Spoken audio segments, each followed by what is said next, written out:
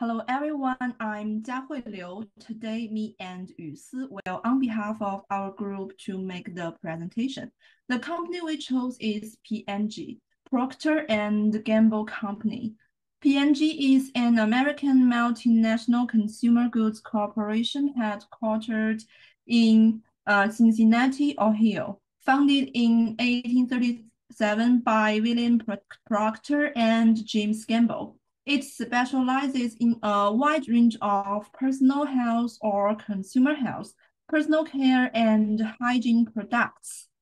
These products are organized into several segments, including beauty, grooming, healthcare, fabric and home care, and baby, family, and family care. Before the sale of Pringles to catalogs, its product portfolio also included food, snacks, and beverages. Now let's start at the question one. What are the main reasons for the company to move towards sustainable practices? The first reason is that pressure from over 100 environmental groups to minimize the company's impacts on the Canadian boreal forest and the tropical rainforests of Indonesia and Malaysia. Indigenous communities have spoken out against the impacts P&G suppliers are having on their lands. And two of palm oil suppliers in Malaysia have import bans in the United States for ongoing human rights violations.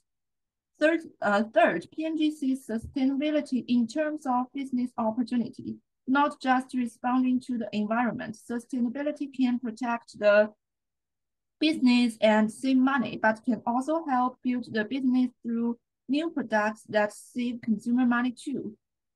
Fourth, in September 2021, P&G set a target to achieve net zero greenhouse gas emissions throughout their operations and supply chain by September 2040. Also, by September 2030, P&G promised to decrease the plastic resin created by using no recycled products by 50% and achieve 100% reusability. Fifth, the eligible individuals who are using P&G products to save energy at home, time, and money by providing better sustainable commodities. Now let's look at question two. What are the key problems that P&G faced while solving the issue? Following are the problems that P&G faced. First, many environmental groups had accused P&G of not looking after environmental issues that are created by their supply chain activities. It was evident that P&G suppliers had been involved in illegal deforestation for extracting raw materials like palm and palm oil. Second, mainly lack of commitment from the top level of management is the major reason for not taking the initiative to reduce the adverse effects on the intact forest. Eventually, P&G started taking initiatives to address environmental queries and decided to implement sustainability with its old practices. Third, the company was obligated to adopt the sustainable practices implemented by other companies such as Unilever and Mars. P&G was put in a situation to only source raw materials from suppliers who agreed to produce materials from non-deforested lands and follow sustainable practices. Also, P&G lacked a grievance structure for its supply chain resources, such as food palm. This leads to a lack of transparency and reporting on issues. Last, another major problem is the shortage of recycled materials. Deficiency in recycled plastic is obstructing P&G from meeting its sustainability goal to cut down virgin plastic by 50% by 2030. Okay, now let's talk about question 3. Follow with me. What is company's project plan and timeline for implementation?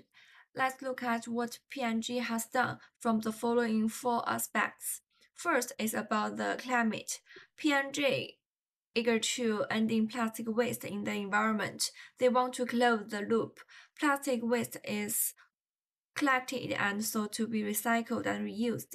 The End Plastic Waste Innovation Platform began in 2019 and has sourced and reviewed more than 2,000 startups with more than 15 commercial pilots launched. It also focused on enable more recycling in homes and communities.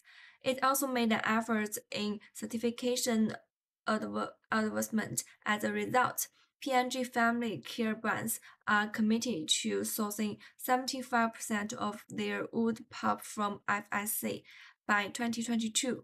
Besides, they pay attention to the California wildfire restoration. Second is about the forest.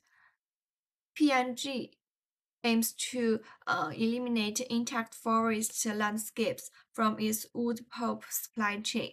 They will they will collaborate with suppliers, certification systems, angels, and other companies to help achieve this important step. They also aim to protect primary forestry, especially in the dry area. Then we look at the plastic packaging.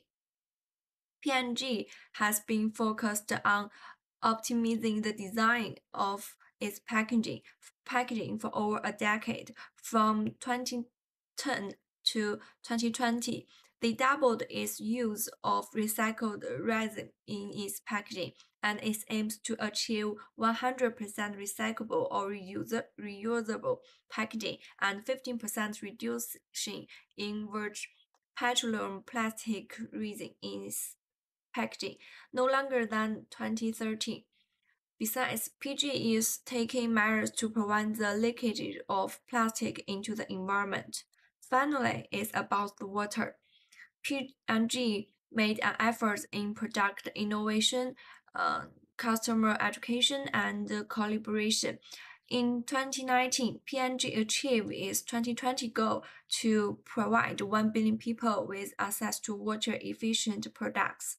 By helping customers understand the simple actions they can take to reduce water use in the home. Spearheading the 15 liters home collection to bring partners together across the entire home takes water value chain, aiming to transform urban water management. The above is our group's summary of P&G's problem and measures in sustainable supply chain. Thank you for listening.